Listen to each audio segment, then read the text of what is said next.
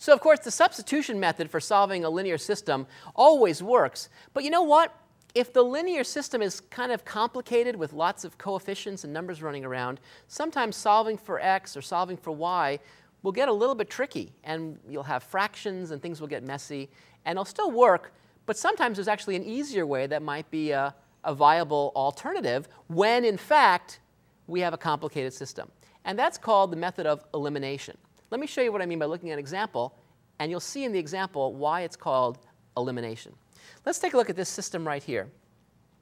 So I have these two linear equations, 4x plus 3y equals 10, and x minus 3y equals negative 5. And what I'd like to do is I'd like to find the solution that satisfies both of them simultaneously.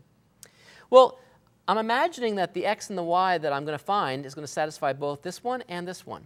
And there's something really cool. If I take this equation and this equation together, if I were to add them up, let's just look at what would happen. I'll write it down in a second, but let's just look at it together.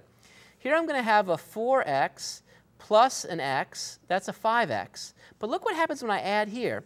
I see 3y plus negative 3y. That produces 0. So in fact, I've eliminated the y. That's why it's called elimination, because I'm actually getting rid of one of the variables by using both equations together and just adding them up. And then here I just would add as well. So let's just add these two equations and see what happens. So I'm going to add the two equations. So 4x plus x is 5x. Here I've got a 3y, but now it's a minus 3y, or 3y plus negative 3y, however you want to say it. All roads lead to 0. And that equals 10 plus negative 5, or 10 minus 5, which is 5. Well, see, I've eliminated the y. That's why it's called elimination. I used both equations together. And so now I see that 5x equals 5. And so if I divide both sides by the 5, I see x equals 1. Well, that's great. Now, am I done? No, because I have to find the y value that partners up with the x. How can I do that? Well, I can do that in either of the equations I want. All I've got to do is take one of these, plug in x equals 1, and solve for y. And you can use either one. I'm going to use this one because the numbers seem a little bit smaller, and I love small numbers. So here we go. I'm going to plug in a 1 for x, and I see 1 minus 3y equals negative 5. So the first thing I'm going to do is subtract 1 from both sides.